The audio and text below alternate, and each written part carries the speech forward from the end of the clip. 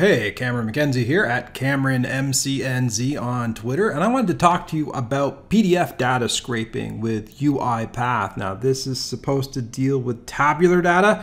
I got another tutorial on how to do this with structured data that's more like name value pairs. But if you got a table and you want to scrape it, this is the tutorial for you. So I guess I'll kick things off here by creating a new project, and I'll call it PDF Data Scraping.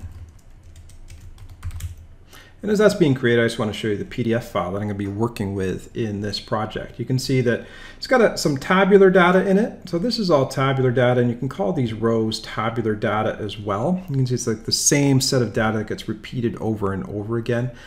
Contrast that against, say, the invoice number where there's a single invoice number. I call that name value pair. And if you want to pull out name value pairs, you should be using the anchor-based activity, not the data scraping. I did a tutorial on that particular topic just a few minutes ago. So take a look at that if it's name value pairs you're after.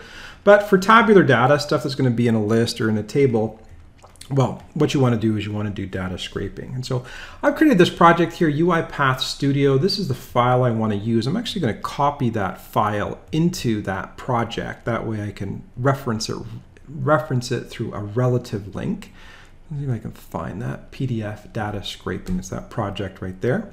Okay, fantastic. And I will need the name of that file as well. So when I open this main window and I tell this window, hey, I want to start a process, all I have to do is pass in the name of that file inside double quotes, of course. And that's going to get everything kicked off. Now, not only do I want to load that PDF file, but I also want to manipulate it inside of Adobe Acrobat Reader. So that means along with starting a process, I also have to open a window. And what is that? That's attach the whole process to a window. So that's what I'm selecting here. And it always says, what window do you want to attach it to? So kind of have to get your PDF file on the same screen. Where is my PDF file? I'm going to double click and open it. There it is there. And from here where it says indicate window on screen that you're attaching to, I'm just going to click the whole PDF viewer there, and that way the tool knows, hey, that's the program we're going to be working with here. By the way, I like to deselect on the selector the actual name of the file. If you're going to be looping through a bunch of files in the future, that'll throw things off because each file will have a different name. It's not necessary, but I just like to point that out for people that are going to be taking this tutorial to the next step. Okay, so what do I want to do as soon as I've kind of attached to that particular process? Well, I guess I want to do some data scraping. And so to do that, I'm going to, again, move this over a little bit and make some space. For the activity here, I'm going to do data scraping. It's going to ask me, what do I want to scrape? And I want to scrape the address information. Now notice I'm just highlighting the first element in that table, but this will actually bring in all the data. You can see it actually says, okay, yeah, that's a whole table right there from the name, the address, the city, the state, the province, and everything. Is that all the data that you want? And I'll say, yeah, indeed, that is what I'm going after. And so that brings it in. Now, this data scraping activity is below the attach window sequence. So I'm actually just going to drag that up there. And so now this is all part of the same sequence there. It just kind of organizes it a little bit.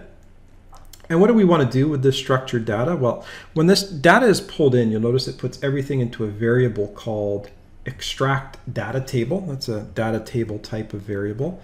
What I like to do is I like to go through each row in that data table. So I go and look for an each loop. Now notice there's a for each and a for each row loop. If you use for each, you're going to be in a world of pain. You need to use the for each row, otherwise it won't know what you're talking about when you start doing row operations. So I'm going to add that on here. It says, okay, for each row in what? And well, in what? It's that data table that we just extracted all that data into when we did our screen scraping.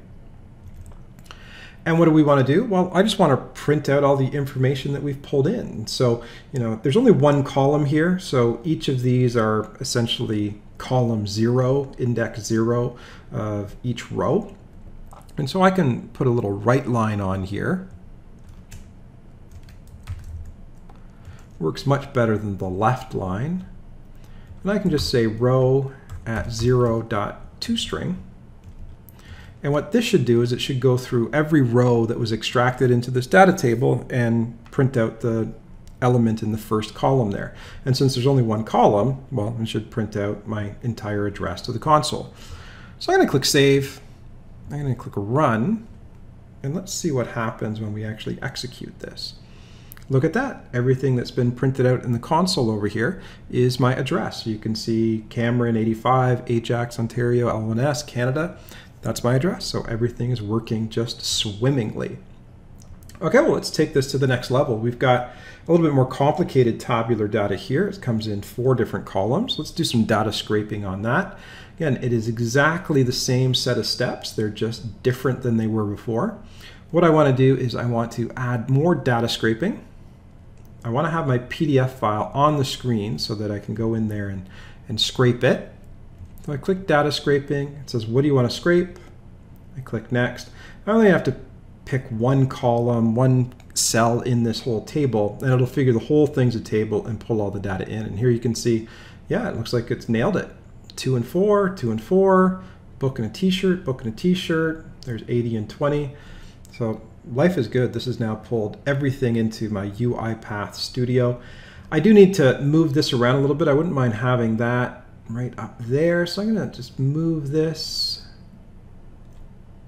right there. I think that looks good. Yeah, right after we do the first structured data table, we will do the second structured data table. I'm pretty happy with that. What do we want to do here? Well, I guess we need another for each row. Again, don't do the for each, do the for each row. And for every single element in the extract data table, remember this has been given a new set of values. I'm using the same variable, but it's been given a brand new set of values this time around, so it's valid. What would I like to do? Well, I'd like to do some write lines. And I could write line, row at 0.toString. And then I could copy that and paste it in 4 times because there's 4 columns. Say row at 1, row at 2, row at 3. Save all of this. Look for any errors, and I don't see any errors here. Give it a save, and then give it a run. Hopefully it's now not only doing my address, but also pulling in all of this information from the invoice, the book, the t-shirt, the quantity. And if I scroll up a little bit here, you can see all of it is right in there. And you see, right, we got 2 Pickering of Springfield books for $10 for a total of $20, 4 Pickering of Springfield t-shirts, $20 and for those, a total of $80. And now I've got all of that data that was in this tabular data brought into my program as well. Then you'll notice that I'm using the index-based counting of the columns here. And there's ways that you could just use the name of the column if you've got a column name there. But I think this demonstrates how to pull that data out fairly easily. And I'm not storing this in variables. It'd probably double the length of time of this tutorial if I created a variable for each of those properties. But if you're doing normal software development, extracting that data is probably what you're doing. Getting that data, storing it into variables and objects, and then maybe they're writing that to an Excel file or a Word document or throwing it into a queue somewhere. But that gets you started. That shows you the basics of going through an entire PDF file and scraping tabular data off it. And we did it in 2 different places, but the same way both times.